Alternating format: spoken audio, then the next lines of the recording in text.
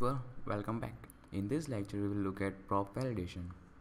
In our previous lecture we passed this email prop to this email detail component. But what if someone passes wrong data or something else? Then we must need validation in our child component, like this one, email detail.view component. So in this case Vue also provide validation on props. And how? Let's get started. So as you can see, this is our email app, but for prop validation we are going to use simple components, so we don't need you now. And one more thing, if you look in our console, we are getting this error or warning, you can say, the search component has been registered but not used. Because of this, we registered our search component but we haven't used it, and that's why we are getting this error from ESLint saying please use this. But for now I don't want to use it, so if I also comment this out and refresh, or you can say just go over console, same, email is defined but never used. Is okay, this is because of this, right? Now it is correct. Let's create test component. It's hard to come up with names. Okay, test.view, our template tag, hello. Now I will import it here. Import hello from components test.view. It should be test, not hello, right? And then test. You can also comment this out because we don't need it right now. So we have imported our test component and registered. Now let's render it.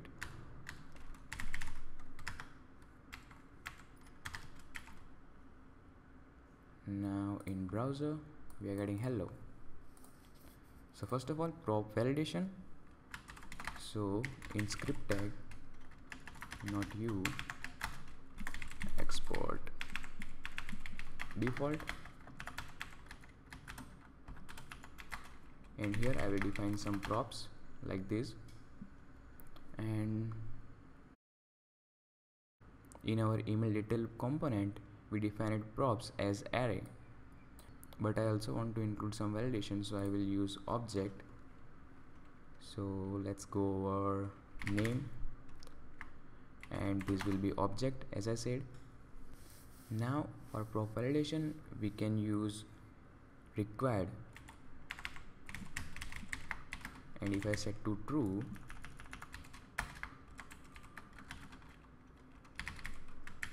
okay, that's because of root element.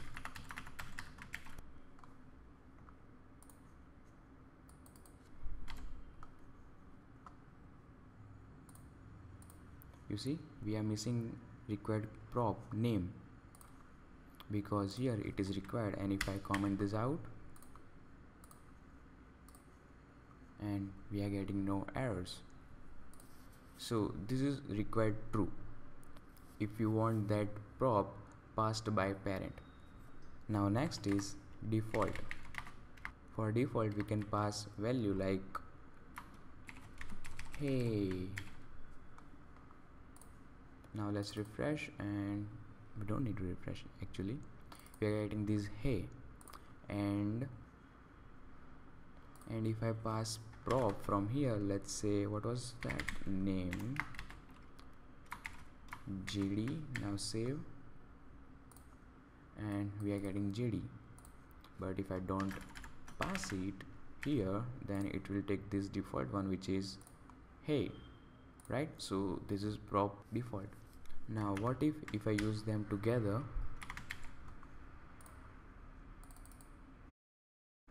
Missing required prop name, and we are also getting this hey.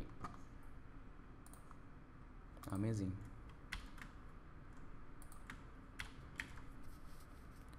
So this was simple prop validation and default. Now let's go over some other prop validation like booleans, object. For that we can use type. Let's say name should be string, so you will use type string. Now save it, and in here I will pass name is equal to GD, and I'm getting that. And yeah, let's check it. We are not getting any errors. But let's say if I pass number by using colon before prop name and then passing a number, so this will turn in number. And if I refresh this, it gives me expected string with value 5, got number with value 5, because type is string. And if I use number, oops, that should not be number, this one, and we are getting no errors, right? And now if you pass here string, then you are getting expected number with value 5, got string with value 5. So this is common mistake, so keep watching for that. Now next up we can use object.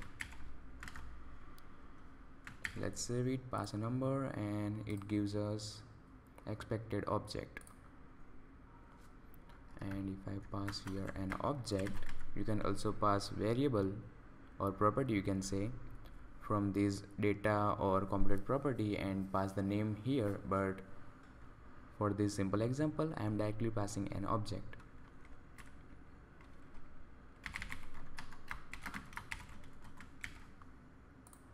And we're getting that object, no errors. So this is number, object, string, and all of these are prop validation. And also you also learned this default. So thanks for watching and see you in the next one. Don't forget to subscribe, share and like. Bye bye.